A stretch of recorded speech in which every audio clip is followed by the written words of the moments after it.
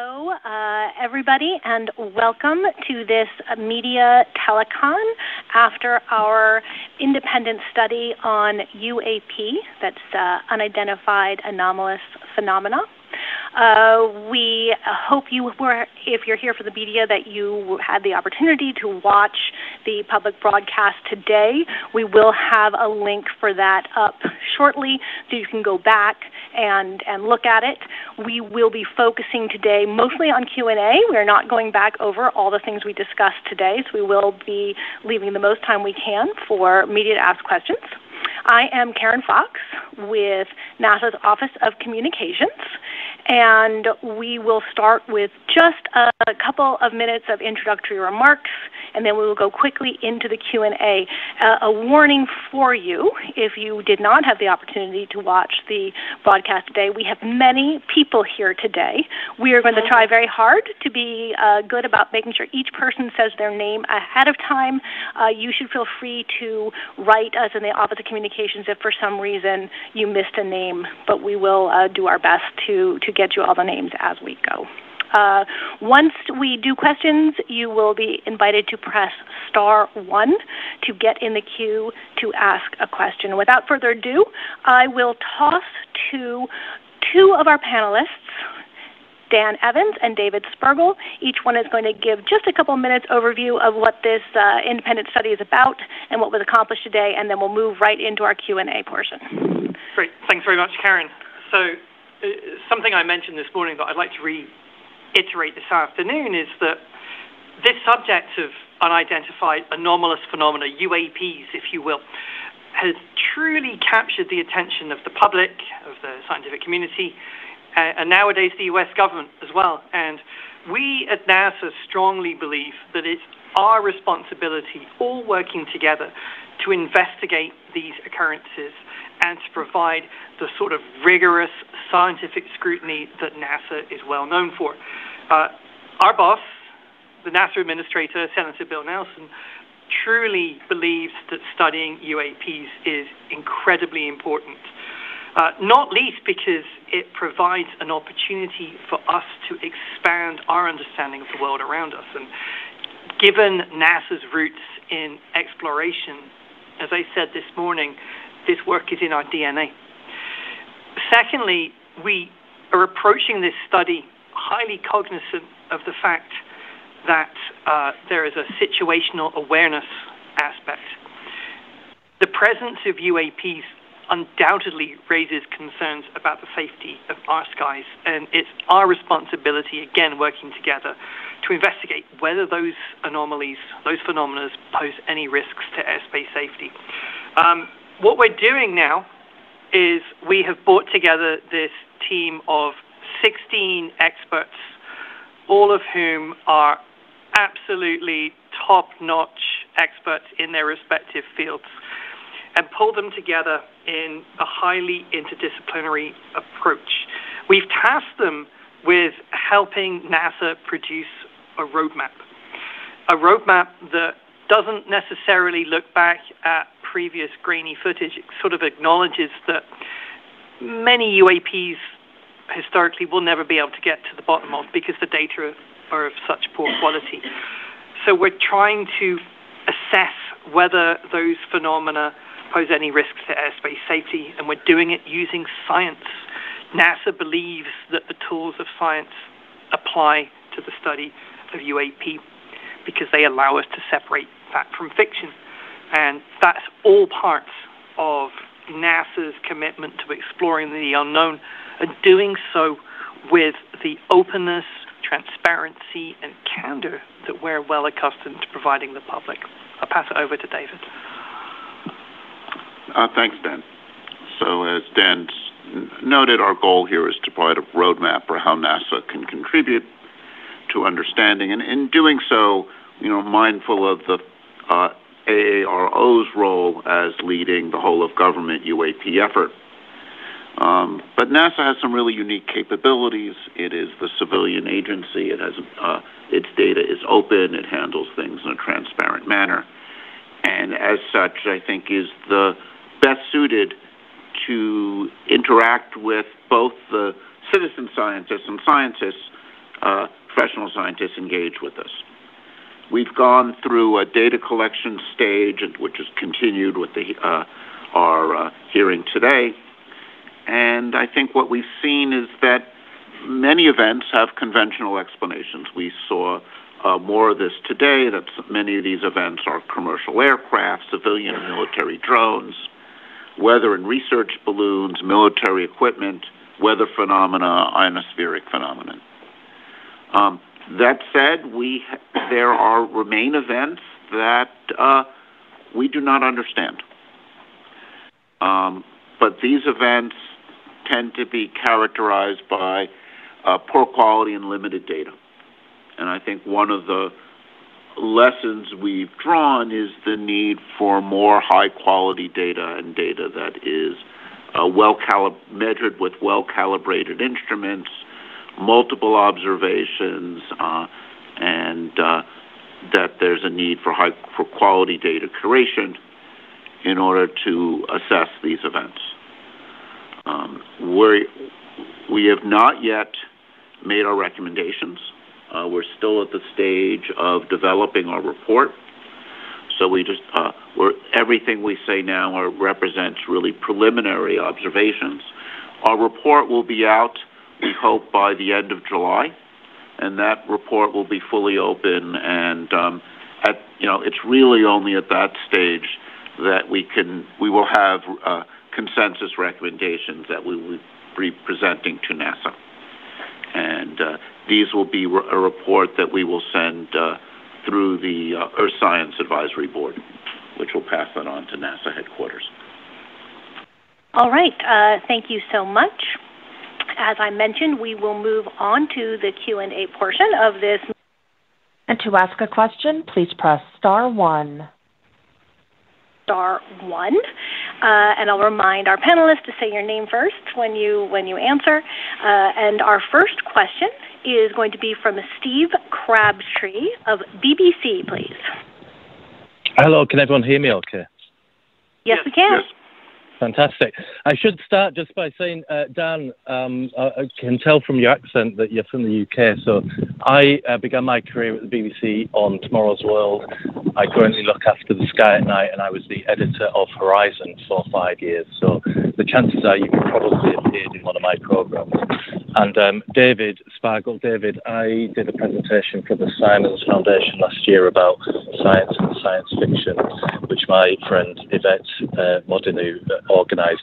My question is very television, though, I'm afraid, but it's very straightforward, which is I'm just very curious as to whether you've discussed what to do if you actually do discover that UAPs are extraterrestrial, because that would suggest an advanced technology, and we know clearly what happens certainly on the Earth when an advanced civilization meets a less advanced civilization. So I'm just curious as to whether that has been discussed as a group with everyone on the panel that has done this brilliant presentation this afternoon.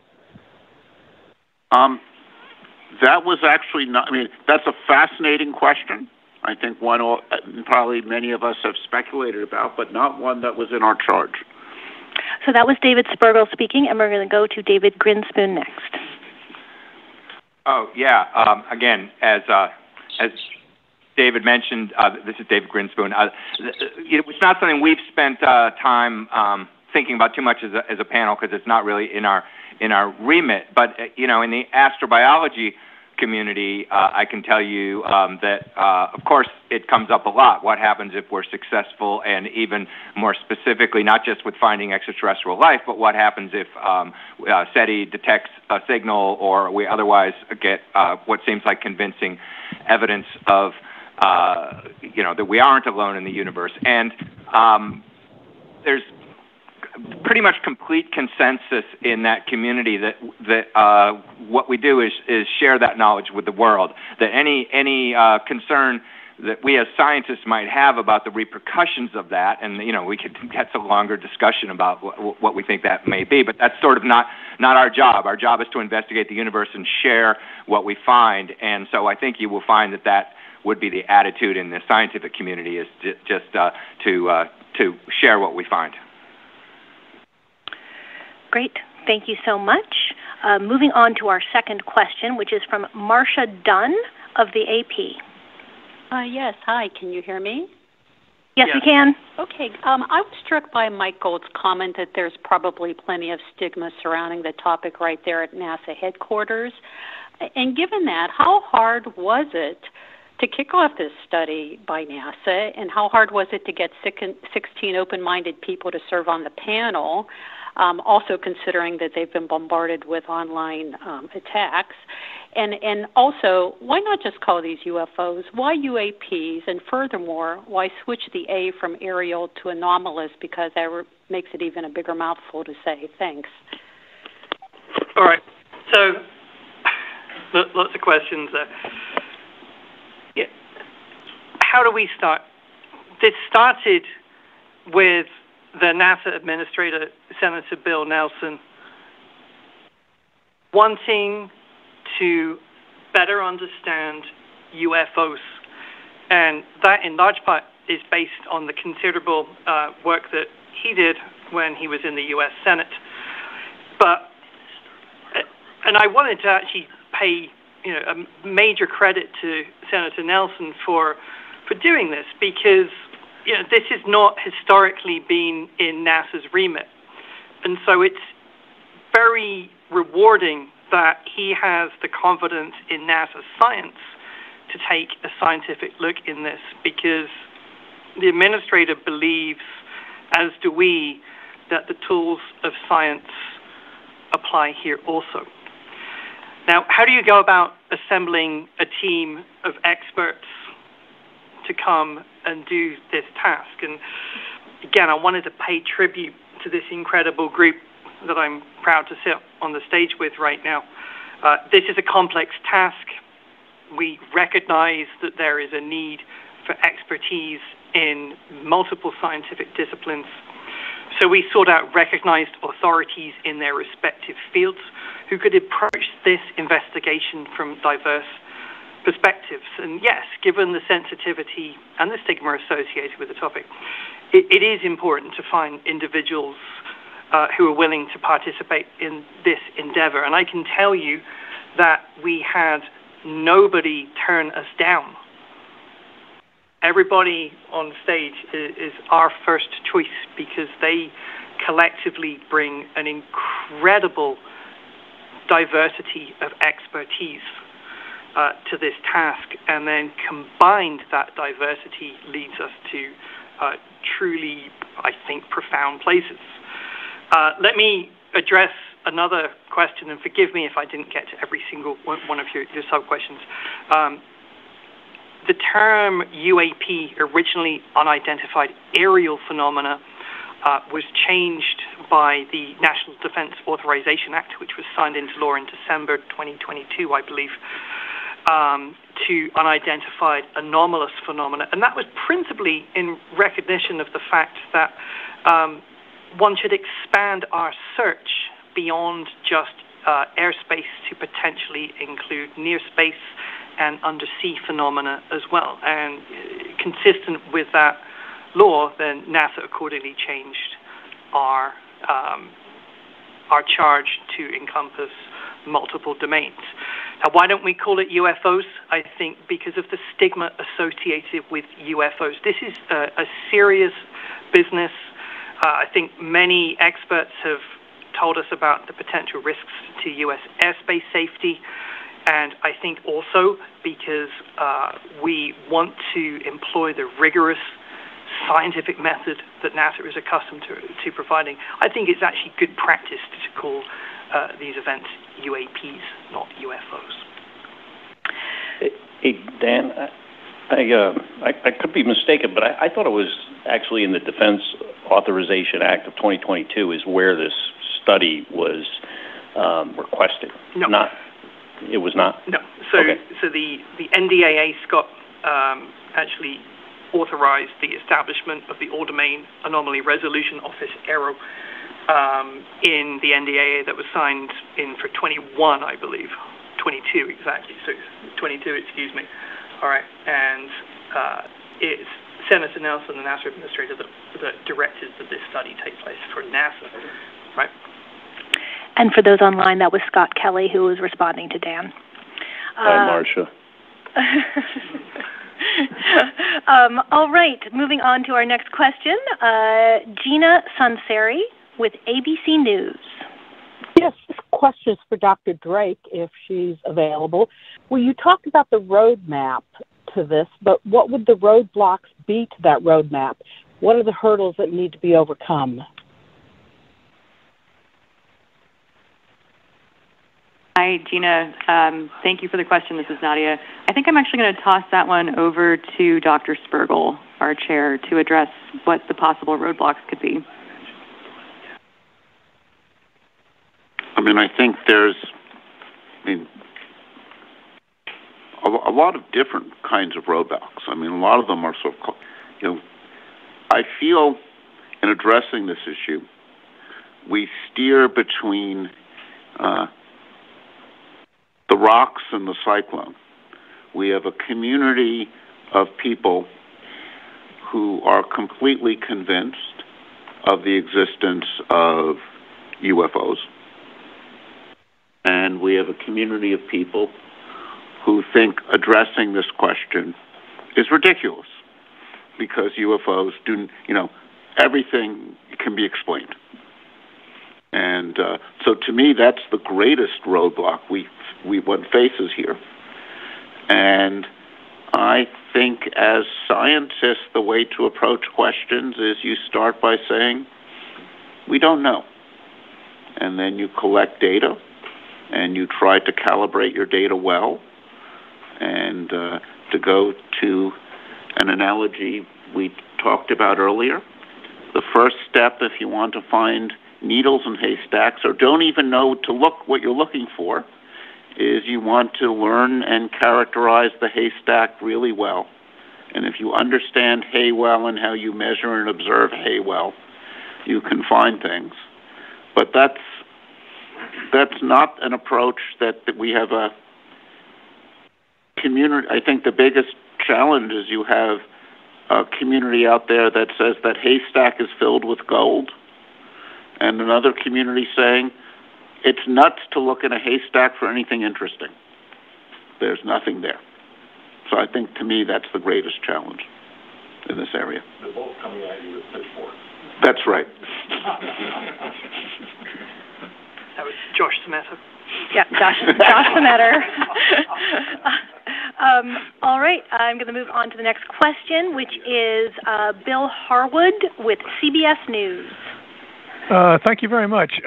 This is for anyone, really, but when you say there are events that after you've ruled out things that are obvious, that there are some events that simply can't be understood at this point, what does that actually mean? And what I'm asking is that more a case of the data that you have, either due to quality, the age of it, subjective accounts, whatever, that the data just isn't good enough to reach a conclusion, or does it mean the data might be good, but what you're seeing is something that cannot be understood in terms of known technology? Or is it both? All right, Federica Bianco. Hi. So I think you actually hit the nail in the head. The data that we have seen is generally sparse, poor, difficult to analyze, and in the cases in which it's best, we can determine the nature of the things that looked weird, even if they looked weird, by remeasuring them more accurately and actually finding out that they don't move so fast after all, and so on. There are many cases in which we might be under the impression that there might be something anomalous, but the data is just not sufficient to support an analysis that would allow us to really understand either the shape or the behavior in motion or the reflectivity property of the object. So it just cannot be said with the current data. It's very possible that with better data they will be reconciled with known phenomena. All right. Moving on to our next question, we have Marina Corin from The Atlantic. Hi, thank you. I have two questions. The first is for any panelists who would like to take it. Can you tell us more about the online harassment that you received, and were you surprised to get such harassment? And then a question for either David Spergel or David Grinspoon, or both Davids. You said near the end of today's meeting that scientists are looking for life beyond Earth, actively, obviously, and you mentioned technosignatures as one way that you're doing that.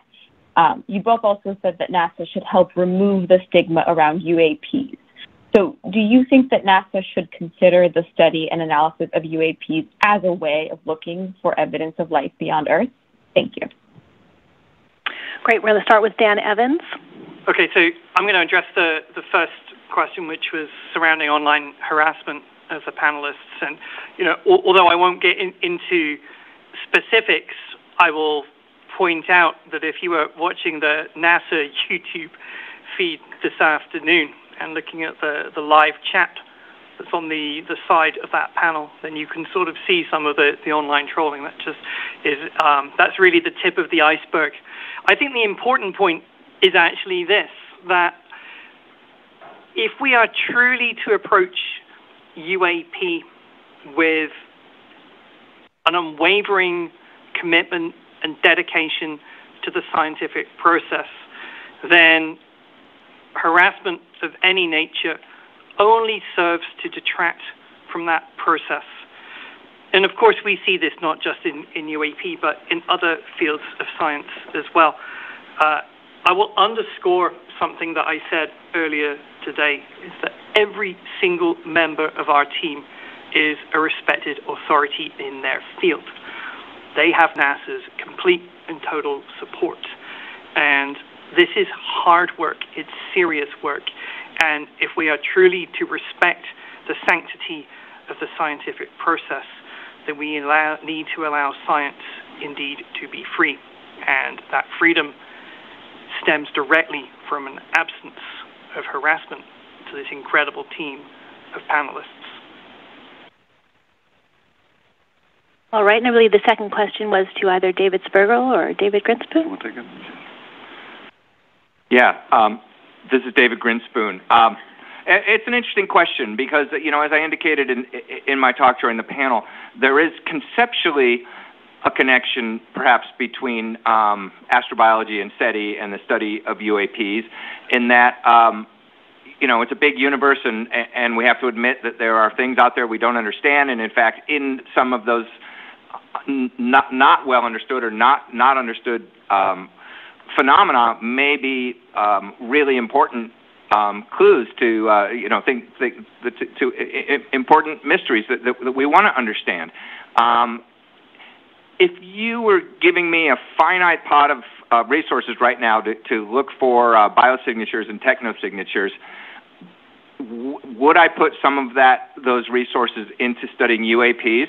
Personally, probably not, because, as we said, we haven't seen any evidence that indicates that UAPs have anything to do with extraterrestrial phenomena. So to me, it's much more straightforward as a application of our curiosity about extraterrestrial life to look at exoplanets, to look elsewhere in the solar system.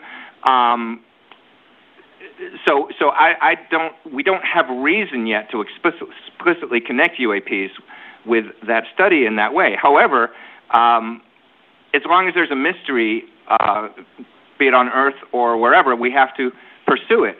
And if the data leads us to realize that it does have something to do with extraterrestrial life, of course, we'll be enthralled and fascinated by that and want to pursue it. But at this point, we don't really have any explicit data that suggests to us that there's a connection between UAPs and extraterrestrial life. Thank you so much. Moving on to the next question, which is from Jeff Brumfield of NPR. Oh, hi there. I am sorry to kind of belabor Marina's question, but actually the online chat for the live stream was closed, at least on YouTube. So I was wondering if you could just be, I'm not asking for names, just a little more explicit about the type of harassment. And is it harassment you're receiving from people who believe aliens are real or people who believe this is a ridiculous question, or both, sort of getting back to David Spergel's rock and hard place point? So just before I pass that question off, I would like to point out that there were, in fact, 2 YouTube videos going live today. one has all of that, and we will be sharing. There will be a permanent version going up, so you'll be able to watch that. And I do think it is one of the best places to see an example, because we're of course in a position where, based on privacy and security reasons, we're not able to give examples. No, just a general sense of where this is, which you don't have to point fingers, just more of a general sense of what's going on. Great. Dan Evans will give a response. I think every one of the 16-strong panel, plus myself, receives on a daily basis emails of all sorts concerning this subject. But we're not talking about that. We're talking about specific attacks on the character of individuals and their suitability to sit on this panel. And again, that's really just scratching the surface. I'll go back to the remark I made previously that if we are to follow science, which is exactly what the American public expects of this agency, then science needs to be free to conduct its process. And I think Paula's got a follow-up. Yeah, this is Paula Bontempi. I just wanted to add to that two things. First, when the panel was announced, I'm an oceanographer by trade, and I'm the dean of a graduate school of oceanography, and I had a lot of people asking what possible role an oceanographer could play on this panel. And I'm a satellite oceanographer. I am also an optical oceanographer, and so one of the points I think the panel has repeatedly made today is about how when you blend multiple communities that do and utilize different observations and data and analyses for their science together, we tend to really break boundaries and push new frontiers in discovery. And that is exactly what NASA is about. And I would add one thing to it, and I would not call it harassment, but one of the really interesting accounts that we did get first person was by somebody who was a pilot who had witnessed an anomalous event and reported it. And the one thing that person said was how many people would contact that person and just want to give their account of what they had experienced. This goes to the stigma of reporting. These were people that had a story to tell and didn't know where to tell it or didn't feel safe telling it. And I think the other thing we've covered today is how to go about destigmatizing reporting, right? That also gives us more data with which to address understanding reported events. So I think it all goes hand in hand. Thanks so much. Our next question is from Joey Roulette with Reuters. Thanks. I don't know who is best to answer this question, but it's about, I guess, the overcoming, the issue of the low calibrated data. Does this panel expect to recommend that a satellite or any kind of other sensor system should be dedicated to spotting UAPs or UFOs? What would that look like exactly? And also, if UAP now encompasses near space, was space part of the study or any of your findings? And if not, why did that not, produce any kind of data that was discussed today? Sorry if I missed something out front, but yeah. So I don't think we will. This is David Spergel. While we haven't reached our conclusions yet, I do not think we'd be recommending a dedicated satellite. Satellites cover a relatively small, you have a trade-off with a satellite. You can either cover a lot of the planet at very low resolution, far too low to yield anything interesting here, or you can cover only a very small portion of the planet. So I think a dedicated satellite would not be a very effective approach. We have been discussing ways in which we could engage citizen scientists, engage the public in ways in which they could help collect data, take advantage of an interest.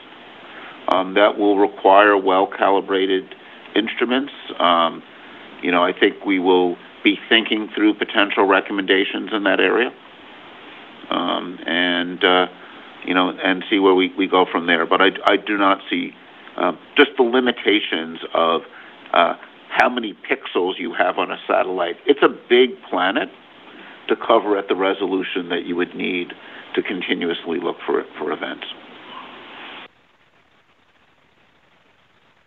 Thank you very much. Our next question is from Shane Harris with the Washington Post.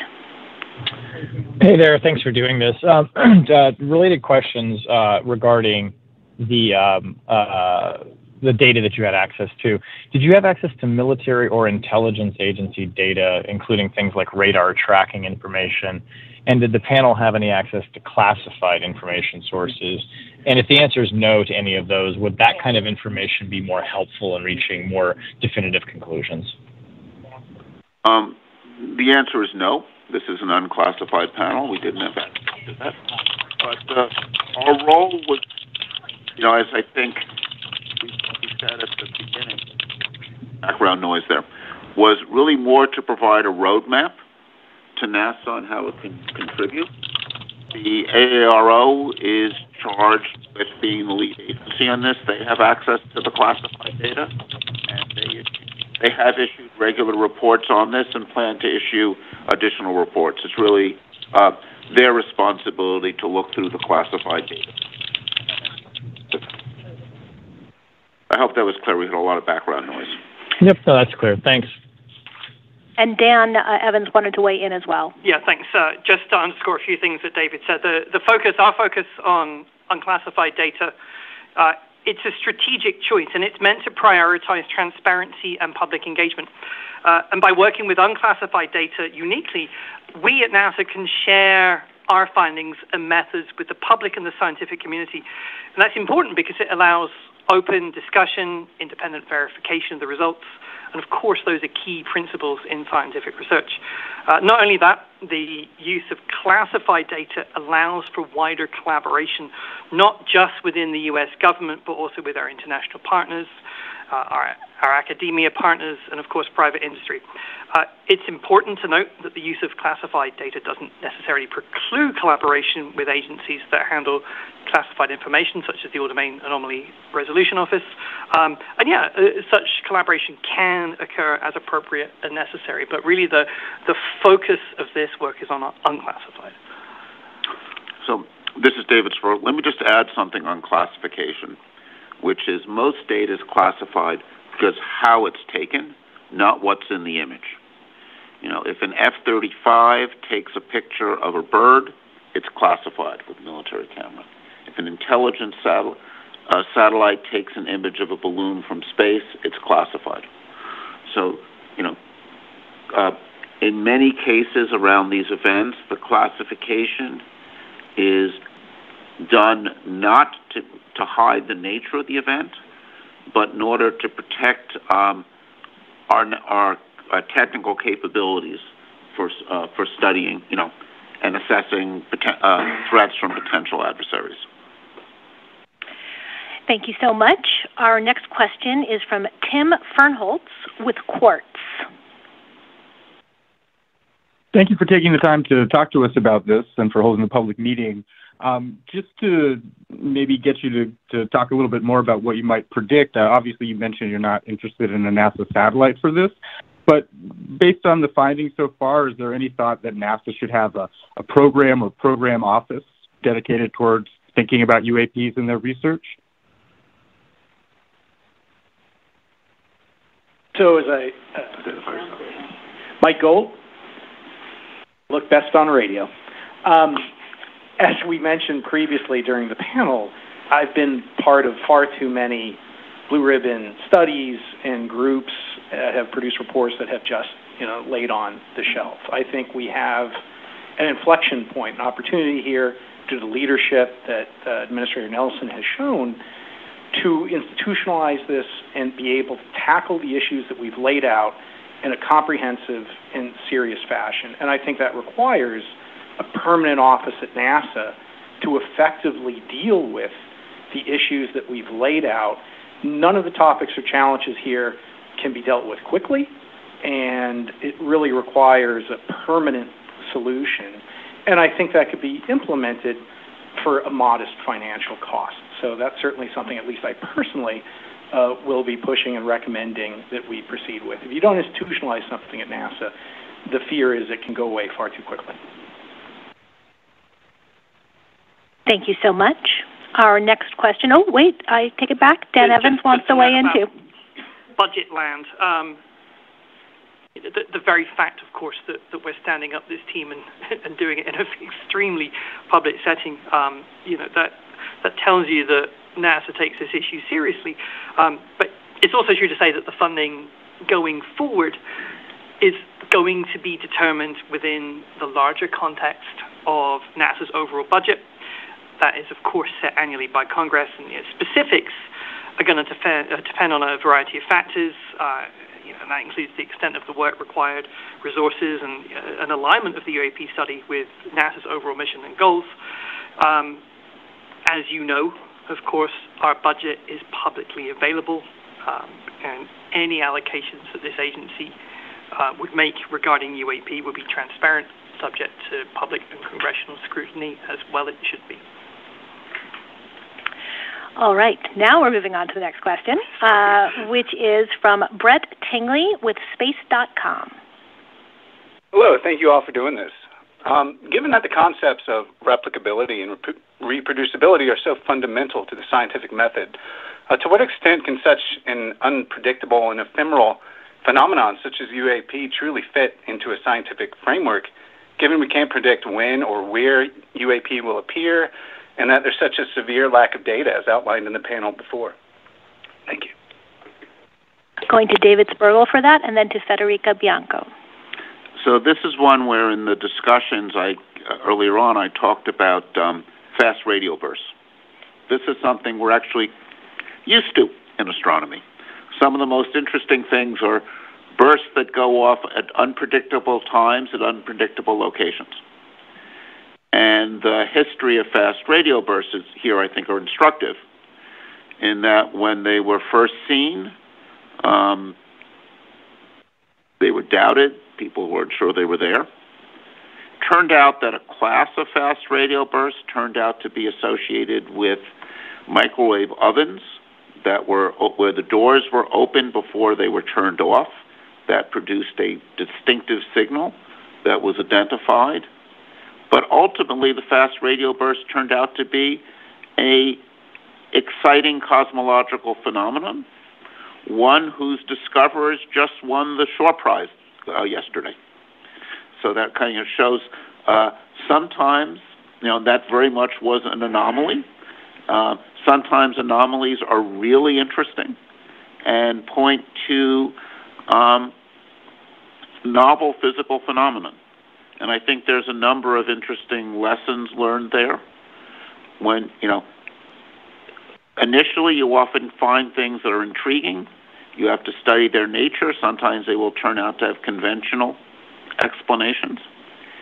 But ultimately, in order to really detect and study anomalous events that are unpredictable, you have to figure out ways in which you can do dedicated observations and optimize your observational strategy to be able to do that. And I think that's, as we think about UAPs, I think we're informed by previous successes in identifying anomalies. Federica Bianco was going to go, but I think she feels that I think David covered it. Fantastic. We'll move on to our next question, which is from Brandy Vincent of Defense Scoop. Thank you, and thank you all so much for doing this today. First, and I'm sorry if I missed this one, but who is the new NASA science advisor that's embedding at Aero? And is someone from DoD embedding at NASA? Tell me a little bit more about sort of what to expect and your thinking there. And then separately, you've confirmed that unclassified data isn't being used for NASA's current study by these outside experts. What's your response to criticism that if NASA is not using classified MASCENT or SIGINT data held by NGA, DIA, and other DoD archives, that maybe it's not getting a full and accurate assessment for the public? Okay, so I can respond to those. This is Dan Evans again. So we are shortly to send over a liaison officer to the Department of Defense, their All-Domain Anomaly Resolution Office.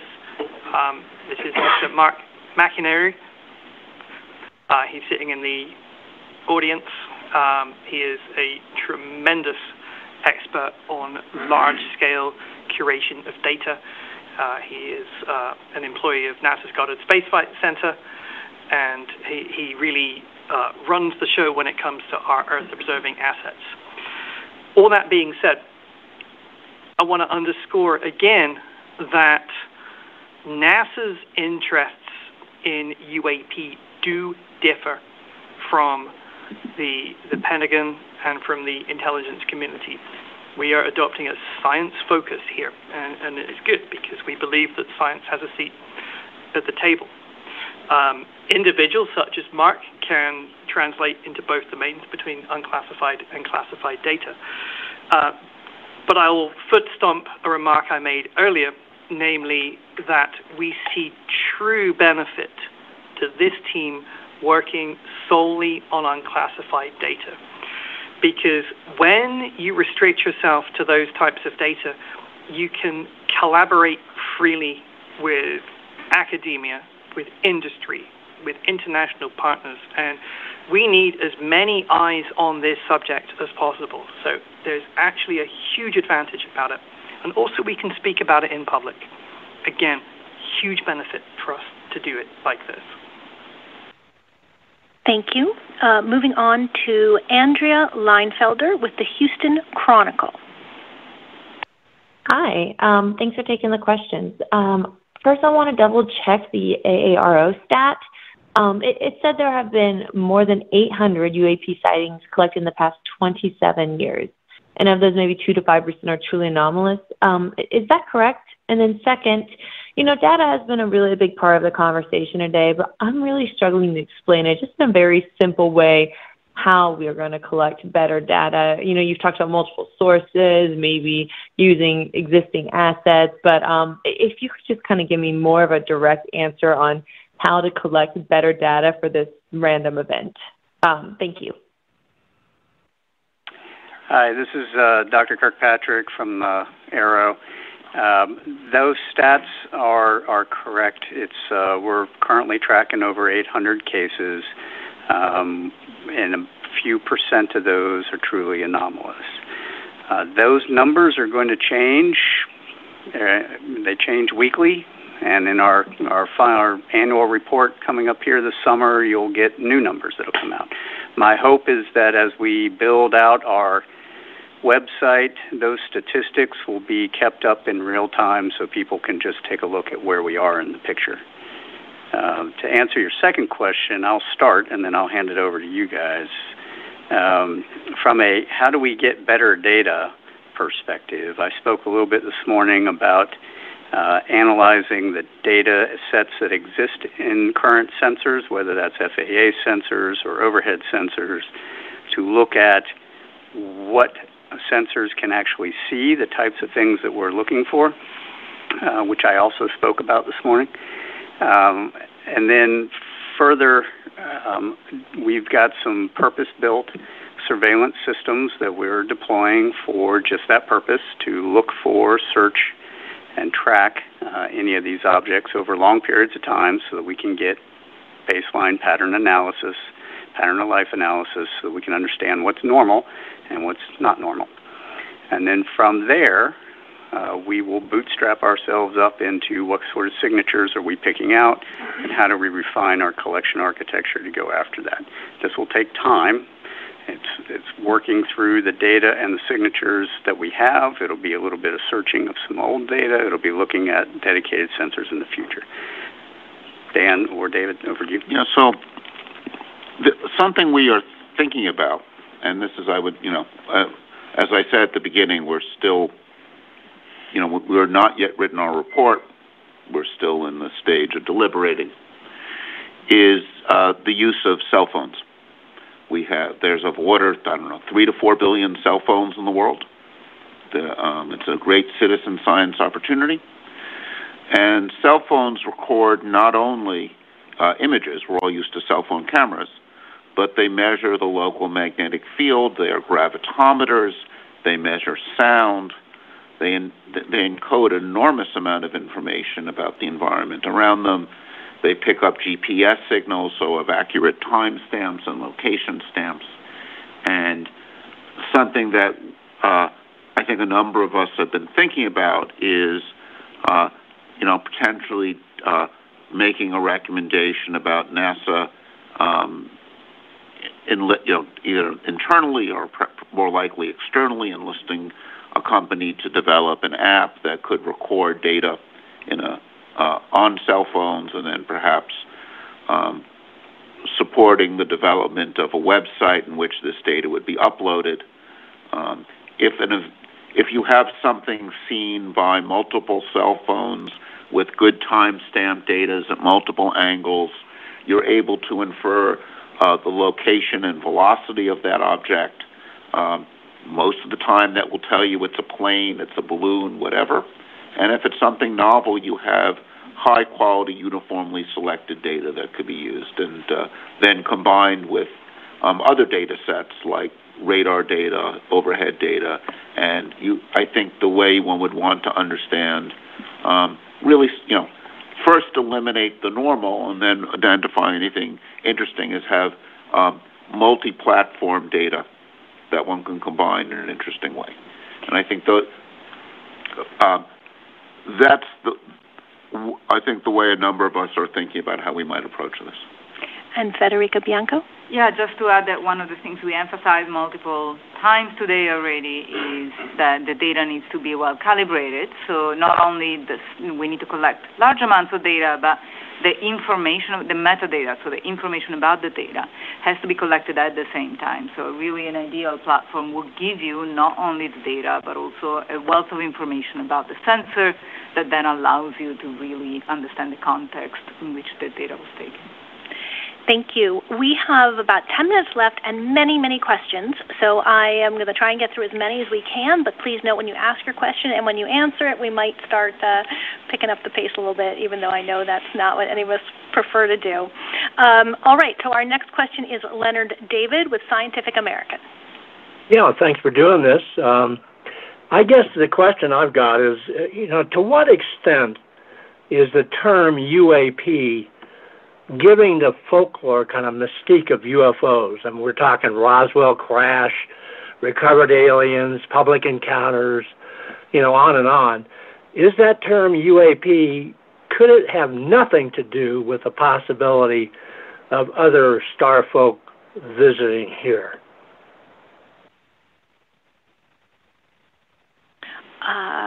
Okay, we have somebody. Mike, are you going to jump in? Mike. Mike Gold? Hey, Leonard, it's good to hear your voice. This is Mike Gold. I think the very term UAP was intended to get away from the assumptions and baggage that are part of the term UFO. Again, I'm a recovering attorney, so I believe words matter. Words have power. And I think what was trying to be achieved with that terminology, and what we're trying to do with this group, is to be agnostic, to be objective, and to look at this issue purely from a scientific perspective without bias. So I believe that was the intent. Whether or not it's been successful is up to you, but I think it was a valuable intent, and it's certainly a goal that we have with this group, to eliminate the bias and to proceed from an objective scientific perspective. Thank you very much. Next question is from Doris Arusha from Inverse. Hello, thank you for having this meeting. So to clarify, how many of the 800 some odd UAP sightings has the 16-person group been able to view?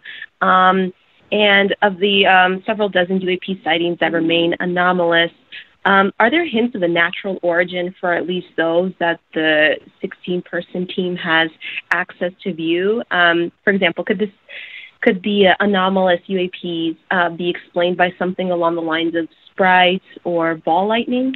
Thank you. Yeah. So this is David Spergel.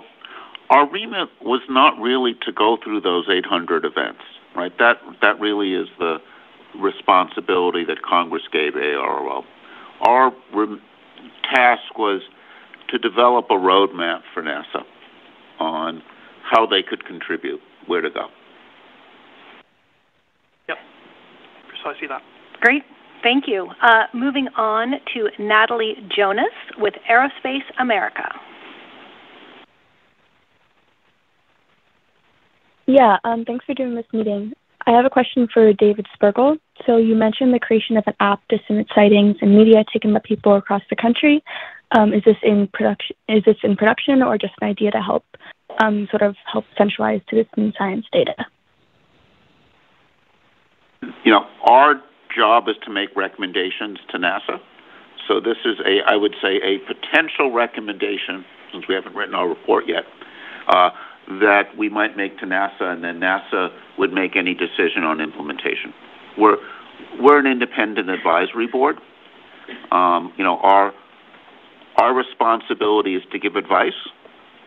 As someone who has commissioned independent advisory boards, NASA's responsibility is to listen to our advice, take it seriously, and then assess which aspects of it they want to follow. Great. Thank you very much. We will be sharing these recommendations, of course, when they are finished, and we will make them all public. Next question is from Keith Cowing with NASAWatch.com. Hi, a question for Dr. Evans. This committee is engaged in the topic that I think everybody will agree the public is equating with the search for life elsewhere in the universe, even if it isn't in the charter, and even if you don't want to make that connection. And I get the whole stigma thing, the giggle factor, and the threats, trust me. But to be honest, NASA also allows some goofy sci-fi movies with aliens to be shot in their facilities with a big NASA logo. My question with regard to the whole transparency issue is, why is it that the NASA astrobiology website, the NASA citizen science website, the NASA education website all make no mention of this committee or the meeting today or the topic under discussion? And how can you really do this with a straight face if you really don't want to just connect the obvious public interest with the program, astrobiology, that has been set up to look for life in the universe? Okay. Firstly, I love your Twitter stream. I get so much information from it, so thank you for that. Look, point number one, and I want to emphasize this loud and proud, that there is absolutely no convincing evidence for extraterrestrial life or associated with UAPs, anything like that. I think that when we stood up this incredible team, we did so in recognition of the fact that we need to get to an answer without assuming an origin going in. And we also acknowledge that there could potentially be very serious risks to U.S. airspace as a result of us not necessarily knowing what is in our skies at a given time. And of course, that has national security implications as well.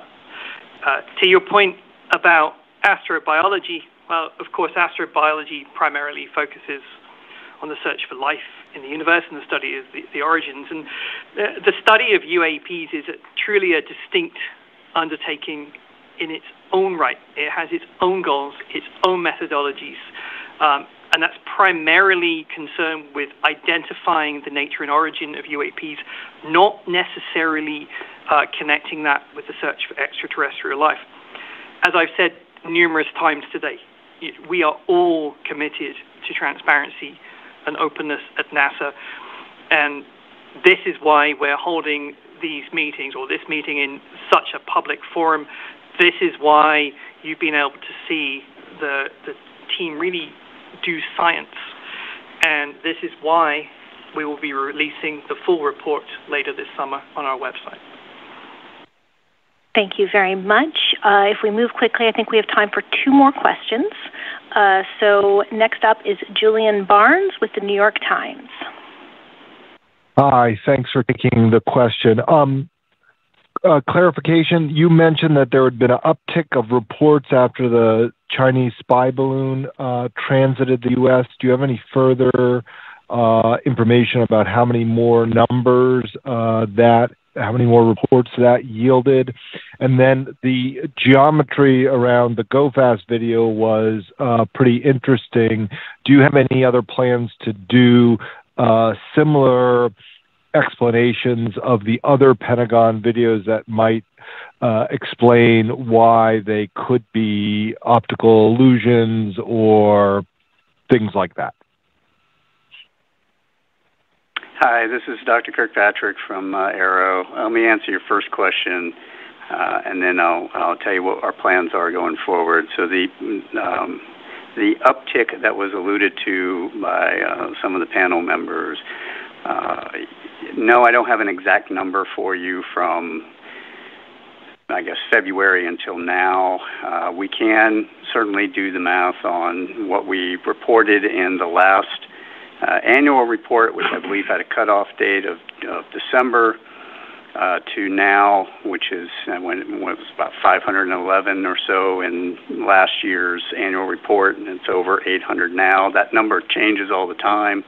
A lot of the uptick we've had recently is mostly because we've integrated the FAA data, which is over 100 new cases just alone in the last few weeks. So, but that covers many, many years worth of data. That's not like all at once. So it's a little bit of a misnomer to think all of that increase is just over the last few months. It covers many, many years, and all of that will be detailed, of course, in our report this summer. And as we get the website going and we can have all these statistics out there for everybody, they can see it all the time. Your second question on the analysis performed on one of those videos, that is ultimately our goal at Aero, is that we are going to do that level of analytics, that level of scientific deconvolution of all of these cases as we get them, and we can work through them with the scientific community, with the intelligence community, reduce those to digestible forms that we can then declassify and put out on the website for people to look at, along with all of the associated analysis. That is the ultimate goal, as I've said in many occasions, as we've laid out the plans for how Aero is going to operate. And we will do that with our NASA team, with our interagency team, with our scientific community. Thank you so much. I promised one last question, and then we'll have to wrap it up today. Robert Coppinger with Spaceflight Magazine. Hello. So the recommendations are not going to come until the end of July. Are you not going to get anything into the FY24 budget for follow-on work? And for Dr. Evans, are you going to lead any collaboration with the UK Space Agency because you're British? And also, Carlin Toner, I think I heard you say the FAA might make it mandatory for pilots to make reports about UAP. Did I hear you correctly? That's all my questions. Thanks. Okay, thanks very much. Well, certainly for the purposes of today, I'm absolutely an American citizen. I'm a dual national. Let me get to budget questions. We have a lengthy budget process. Right now, this agency is going through internal preparations for the FY25 budget request. Too early to say what would happen there, because it's a hallmark of NASA science to really have this deep partnership with the community. And by having this august group of independent experts come in, we solidify that partnership, and we look forward to their recommendations, and we'll take appropriate action at the right time. Too early to say which fiscal year, if any, things would slot into, and as I said earlier, it's a complicated process, federal budgeting.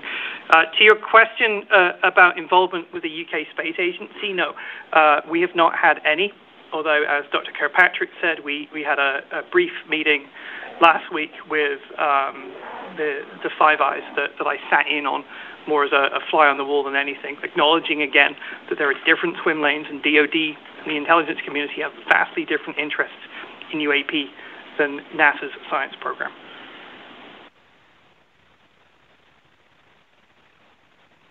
And the second question about the FAA? This is Carlin Toner, and I'll start, but I might turn it over to Warren Randolph to follow up. So we heard from our speaker this morning, our FAA surveillance expert, that the controllers do have an operational procedure to report things that they see. And I believe similarly, the FAA does not mandate pilots to report, but there is a volunteer reporting system, and I'll have Warren clarify that. Sure. Thank you, Warren Randolph. Yes, the system, first of all, just to reiterate what Carlin just said and to answer the question directly, there are no plans and there are no requirements for required UAP reporting. So I want to be on our airmen. So I want to be clear about that. From the federal government level, there may be internal reporting requirements at different operators or what have you, but there is nothing in the civilian federal government and the FAA. There is no regulatory requirements. I want to be clear there.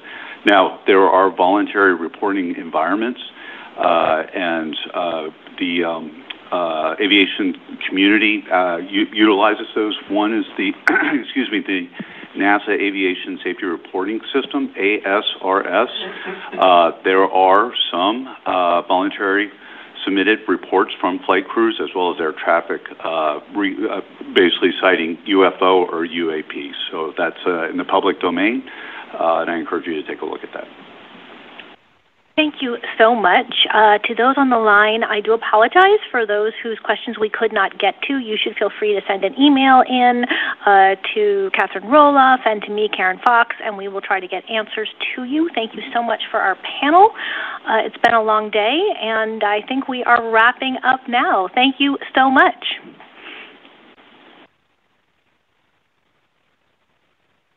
And this does conclude today's conference. You may disconnect at this time.